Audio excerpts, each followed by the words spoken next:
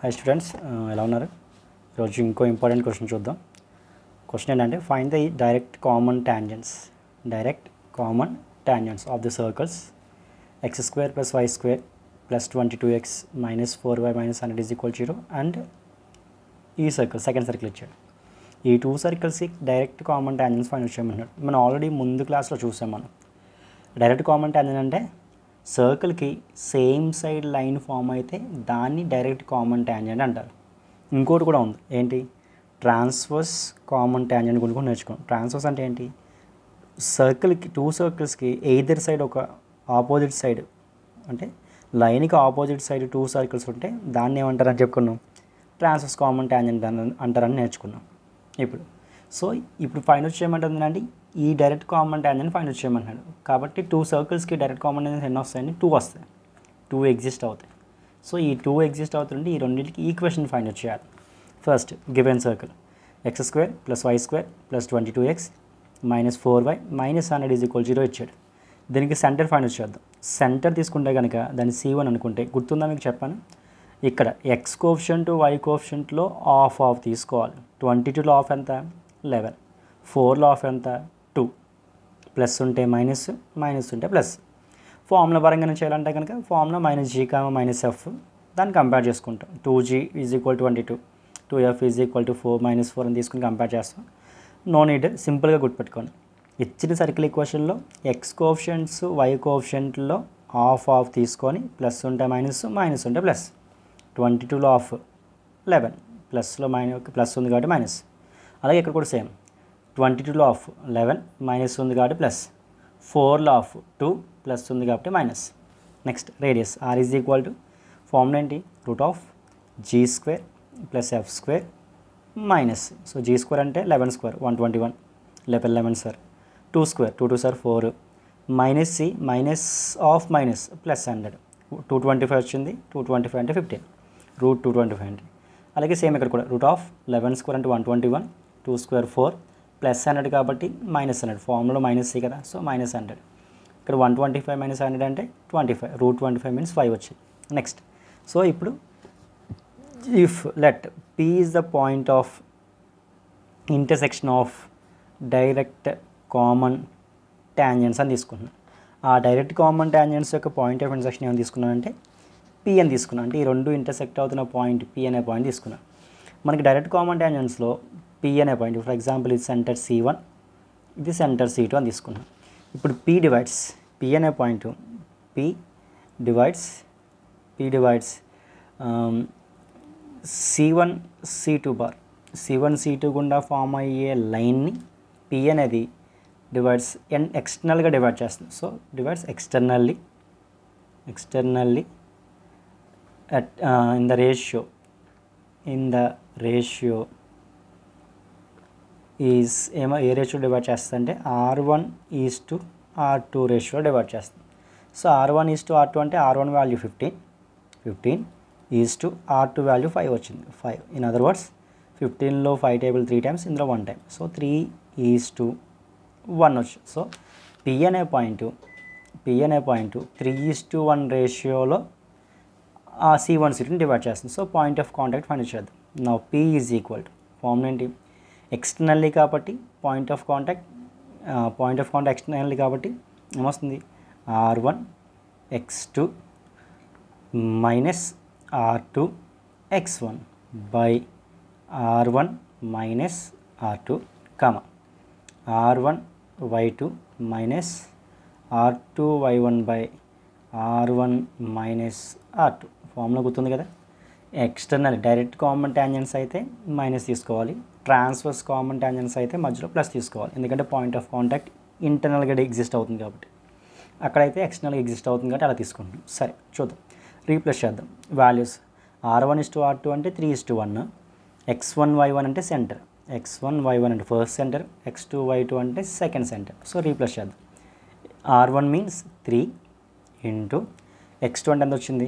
11. So 11 minus R2 అంటే ఎంత? R2 value 1, R2 means 1, x1 అంటే -11 by R1 - R2 means 3 minus 1 comma again మళ్ళీ again r1 3 into y2 means minus 2 minus r2 అంటే 1 into y1 means 2 only 2 by again మళ్ళీ వచ్చింది 3 minus 1 that is equal to 3 11s are 33 minus of minus plus 11 by 2 again minus 6 minus 2 by 2 3 minus 1 అంటే 2 వచ్చింది that is equal to 44 by 2 అంటే 22 minus 6 అంటే minus 8 minus 8 by 2 అంటే minus 4 so 22 comma minus 4 is the point of intersection of two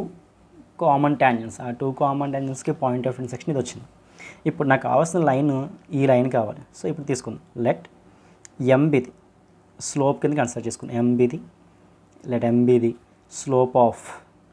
slope of required transverse లేదా direct కదా so direct common tangent మనకు కావాల్సిన direct common tangent యొక్క స్లోప్ని ఎం అని తీసుకున్నాను ఫర్ ఎగ్జాంపుల్ ఇక్కడ నోట్ చేస్తున్నాను స్లోప్ ఎం లైన్కి స్లోప్ ఎం ఈ లైన్ మీద ఒక పాయింట్ మనకు ఆల్రెడీ వచ్చింది ఎంత వచ్చింది 22 కామా మైనస్ 4 వచ్చింది సో పాయింట్ టు స్లోప్ ఉంటే ఫార్మ్ ఏంటి equation of direct common tangent is y minus y1 is equal to m into x minus x1 m into x minus x1 therefore y minus y1 అంటే ఎంత x1 y1 కదా so minus of minus plus 4 m value మనకి తెలియదు కదా అలా ఉంచేసాను x minus 22 so therefore simplification చేస్తే y plus 4 is equal to mx minus 22 m mx minus y plus y పంపించేసా minus 22 m minus 4 is equal to 0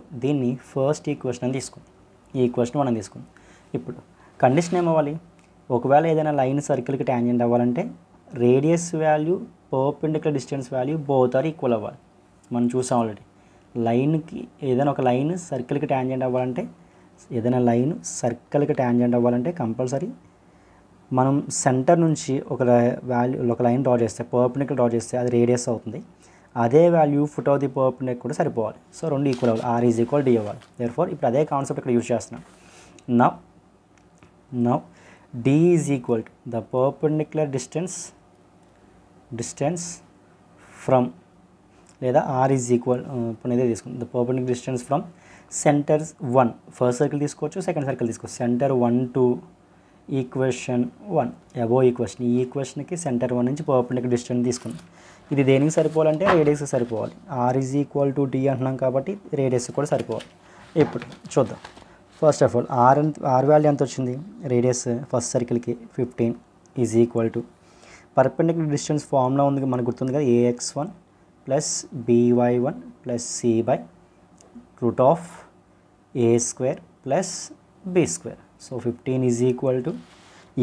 ax1 అంటే m into modulus of m into x1 అంటే first సర్కిల్కి centre x1 y1 means centre 1 అది తీసుకోవాలి minus 11 comma so minus 11 comma 2 ఇది దీని నుంచి find చూడండి అంటే x1 ప్లేస్లో minus 11 మళ్ళీ మైనస్ y అంటే 2 y1 అంటే 2 కదా 2 minus 22m minus 4 by modulus of by root of m square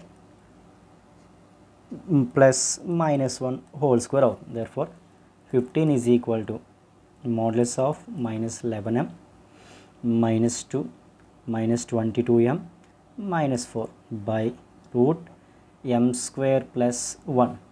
So 15 is equal to minus 11 minus ante minus 33m minus 6 4 2 add చేస్తున్నాం కాబట్టి minus 6 by root of m square plus 1 ఇక్కడ divide చేస్తే వస్తే అవుతుంది multiply అవుతుంది so 15 is equal to 15 into root of m square plus 1 is equal to ఈ రెండిట్లోంచి 3 table common తీసేయచ్చు so 11m plus 2 వచ్చింది 33లో 3 తీస్తే 11 6లో 3 తీస్తే 2 ఇది ఇందులో 5 టైమ్స్ క్యాన్సిల్ అవుతుంది ఇప్పుడు స్క్వేరింగ్ అండ్ బోత్ సైడ్స్ చేద్దాం squaring on both sides 5 5s are 25 into m square plus 1 root 2 square cancel అయిపోతుంది ఇక్కడ 11m ప్లస్ 2 హోల్ స్క్వేర్ వచ్చింది అంటే వస్తుంది 121m² a plus B whole square కదా, నెక్స్ట్ స్టెప్లో రాద్దాం.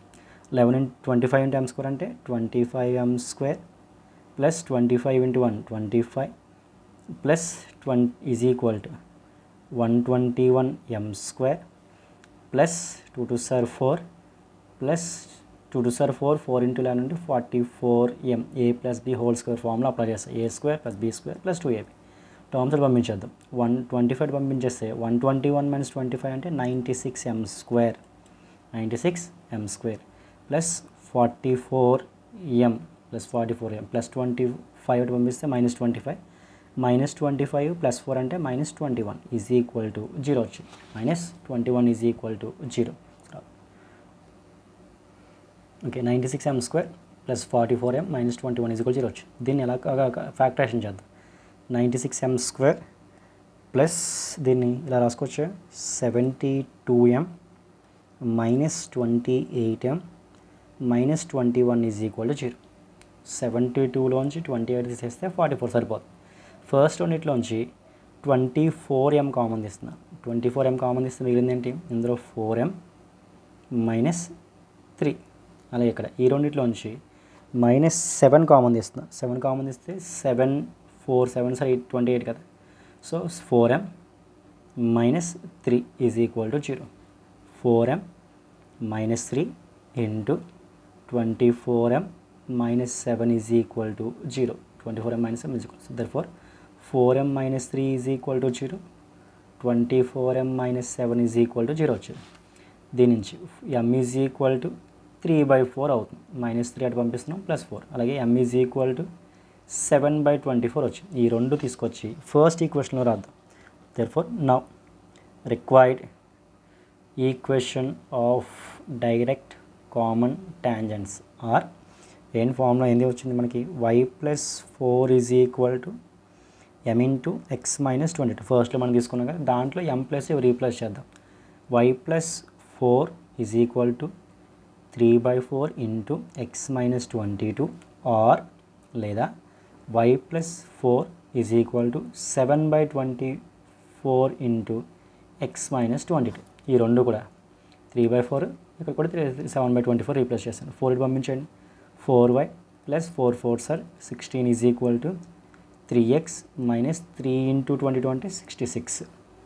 Again 24 into y 24y plus 4 24s are 96 is equal to 7x minus 7 2s are 154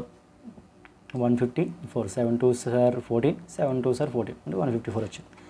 terms పంపించి 3x minus 4y plus 16 వస్తే -16 -16 - 66 అంటే -16 - 66 అనే వచ్చింది. That is equal to -82 is equal to 0.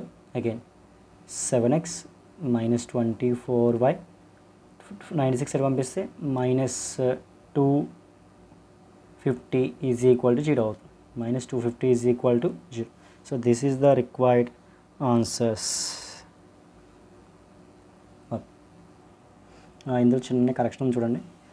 96m² plus 72m నుంచి 24m common ఇస్తే plus వస్తుంది. ఇక్కడ మధ్యలో ప్లస్ ఉంది కదా, సో ప్లస్. సో ఇది ప్లస్ అనమాట. అంటే ఇప్పుడు ఏమొచ్చింది, m is equal to -3/4 -3/4 replace చేస్తున్నాను. ఇందులో m ప్లస్లో -3/4 రాశాను. -3/4 రాస్తే 4 into y 4y 4 4s are 16 -3 into x -3x plus 2 66. -3x వస్తే plus 3x plus 4y plus 66 ఇటు వస్తే -66 -66 ప్లస్ 16 అంటే -50. సో మిగతాదంతా కరెక్ట్. Thank you.